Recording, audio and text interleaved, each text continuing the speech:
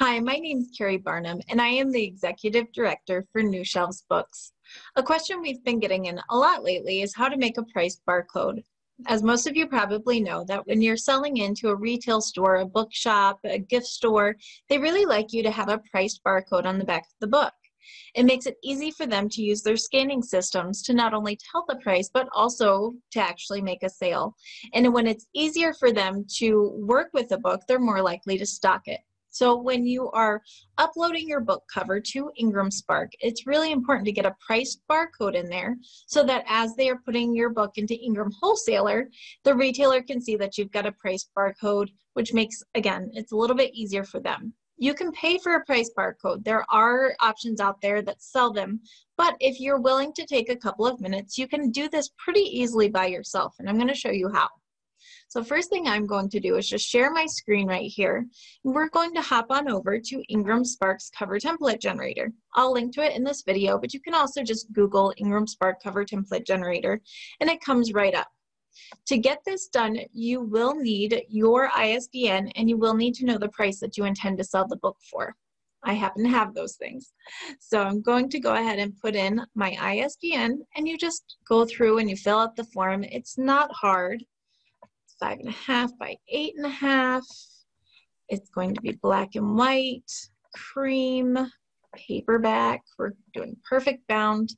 The good news is that if you're not super certain about some of these options, that's okay.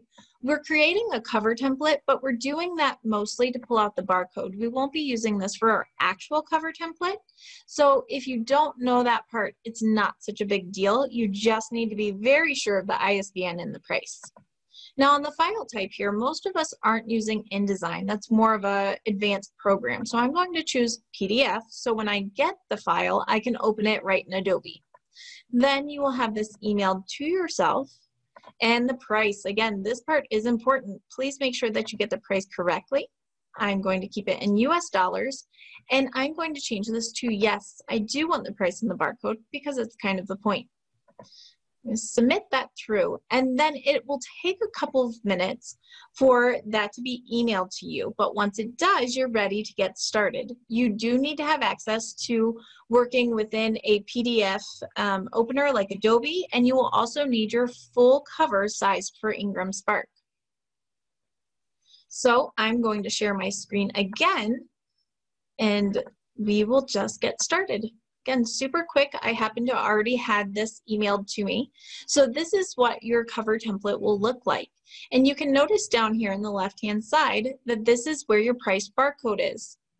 And the way that we can tell it's priced is right here, and I'll zoom in just a minute, but right here, whoops, there we go. You can see that the price, $12.95. If it was not priced, that would be a bunch of zeros. So what I'm going to do is I'm going to extract this ISBN barcode to put onto my final cover. The way I do that, just use cropping. Going to crop in here using a cropping tool on PDF. It's okay if it's a little messy at first. I can get closer and closer in. I'm going to make this bigger, and I'm just going to crop in right around the white edges of the barcode. Again, it's not hard. And now what I'm left with is just the barcode, which is great. But now I need to save this as a JPEG and put it on my cover. So I'm going to do a file, save as. I am going to put this on my computer. Let's do a different. Make sure I can find it easily. I'm going to put it on my desktop, and you can name it anything you want, or you can keep it as the ISBN. But the important part is that we're going to change the file type from Adobe PDF to a JPEG, and I'm going to save that. Now I have a JPEG that I can actually put on my cover. And the cover I have right here. You can see this gorgeous cover, and it's all ready to go. Generally, your barcode will go on the bottom right-hand side. But to do that, I need to be able to input an image. So I'm going to add an image, which again, I'm just using the tools for searching. I'm going to add an image, and I've got my barcode right here, the price barcode that I just created. And this will allow me to place it on my cover. Again, we want it to be in the bottom right-hand corner, not too low.